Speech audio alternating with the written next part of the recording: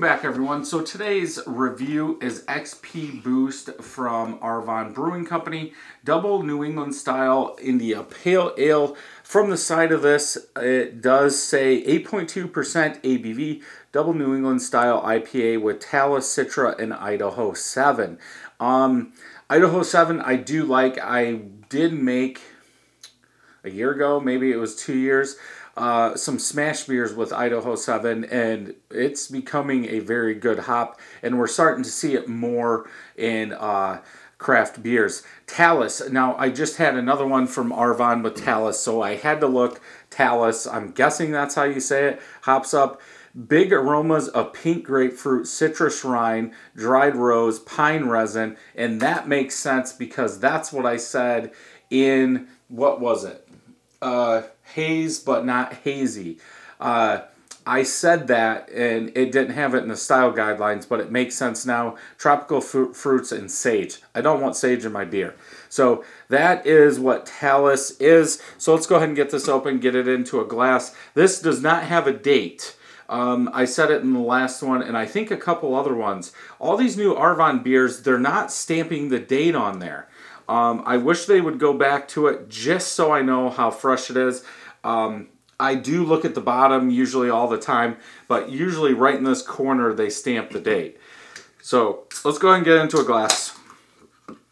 I did pick this up at Hoffman Street Grocery. The lady had to get this out of a 4-pack, so I'm not sure the cost, because what she does is, however they ring it up, I think they just take the 4-pack price, cut it in 4s, and that's what I pay for it. But usually she puts it on there as like an Oberon keg, and so yeah, who knows where the receipt is. Off-white, orangish colored head. Arvon, at least in my opinion, is known for this because I can see, this is the first time I've seen this, and it looks like dirty water. Like, I shouldn't say dirty water, like an oxidized New England IPA. But that color is coming up a little bit because I do have the other one over there, and this has a lot more orange in it. A little over a finger of head, bubbles on the side are compact like dish soap. For the color, again, oxidized burnt orange in color, very, very dark. You can't, in dark, what I'm saying is dark orange. You can't see through that thing, but at least for me, I would think this is oxidized. From being a home brewer, making beers, having oxidized IPAs, New England IPAs, that's what mine would look like. But it's typical Arvon. I don't know what they're doing. I don't know if it's the hops they're using. I don't know if it's a malt. I don't know what is the name of the malt. I don't want to waste too much time. Yeah, I'll think about it and I'll say it probably in the middle of this. But let's go ahead and smell. Maris Otter. Maris Otter is going to be a maltier hop, a darker SRM. So I don't know if that's what they're using for most of these, and that, you know, that to bring out that sweetness. But yeah, let's get back to this. Sweeter citrus, almost orangey, tangerine, softer orange smell coming out of there.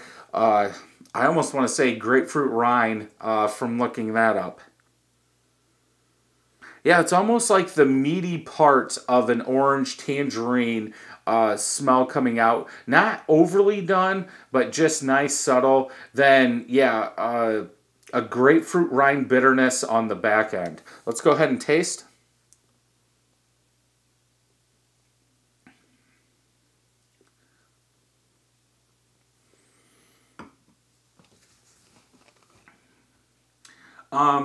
Resiny, bitter grapefruit on the back end, a little malt sweetness on the front.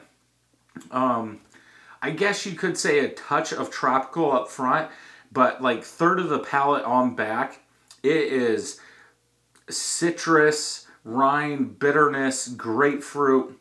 This is how I like my New England IPAs. This might be a little overdone. That bitterness, grapefruit, feels like it keeps amping up as I drink it. Smooth, easy drinking. 8.2. I would think it drinks more like a 7%. Not as thick, but definitely citrus. That even in the aftertaste, that rind bitterness just stays there. Like a huge dry hop was put in this. And yeah, resiny, rind, grapefruit, citrus is what I would go with on this one. There's still some in here. I'll take another drink.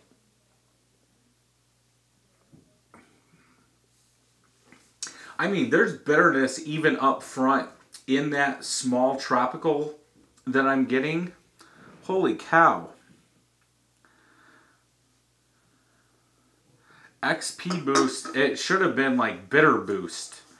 I don't know how they name these beers, why they put XP on there. Because obviously there isn't an experimental hop in here. Huh. Yeah, that bitterness does hang around. Perceived bitterness, I would say, is like 75, 80 in this one.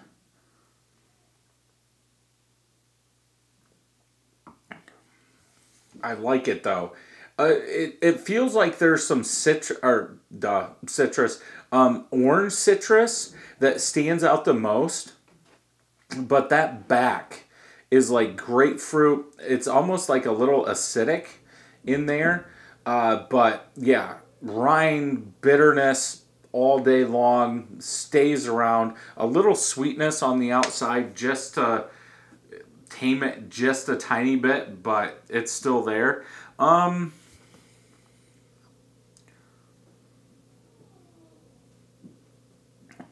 I think on this one, I would go 4.25 out of 5. I would cut back on that bitterness a little bit. I could see that being in a New England IPA, but that's a little too much, at least for my liking. If you like big bitterness, hey, this could be the one for you. But yeah, 4.25 out of 5. Let's go ahead and check Untapped and see what they're saying. Like, I feel like I could breathe hops. Two of my friends have had it, 4.5. Almost 160 people have rated it 4.09. No Jinx, 4.25. Big citrus pith. Sweet melon. Nice bitter pine finish. Style guideline, citrusy, bitter, earthy, melony, clean. I didn't say anything about melon, but bitter, yes. Earthy, I don't get that either. But solid, juicy New England IPA. Yeah, definitely one to pick up, especially if you're into hops or bitterness in beers. I think this one would do it for you. So if you enjoyed this review, check some more out over here. And always remember, try new craft beer.